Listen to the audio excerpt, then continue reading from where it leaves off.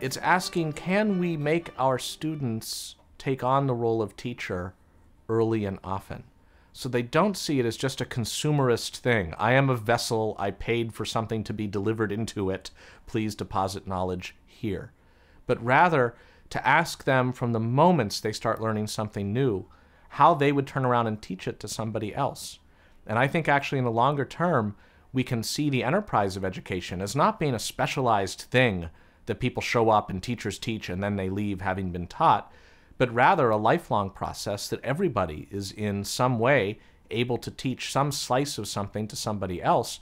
And we think of ways in which we can match people up who have something they'd like to know or a skill they'd like to acquire, and somebody else who's in the business of being able to teach it.